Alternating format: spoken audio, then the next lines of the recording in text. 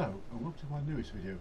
This is an update to one of my applications called RandUser. Best way to describe RandUser is a Lorem Ipsum for people rather than text. What it does is creates random information for a person, like name, address and various other things. And new in this version, there's 4 new countries been added. They are India, Mexico, Serbia and Ukraine. Also there's a new field added, which is a national insurance or other countries equivalent. If that country has it, I do GB first for that, get national insurance number. I see it, national insurance number.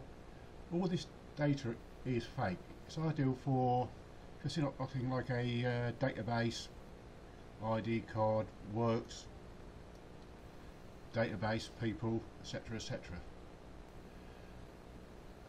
That's, you can see there. I'll do one of the new ones. Let's do India. India only got like India, you can see there, that's the obviously the Indian equivalent of a national insurance number. It's quite a simple application, but as before, another one is all these buttons here. Do a random person, completely random, can be put onto these buttons here, sends the information to where the cursor is. So you've set up a database, you just put that information in and away you go. This button here takes you to the website or where the data comes from, and this takes you to my website where it is, so you can directly download updates and stuff. That's about it for this video.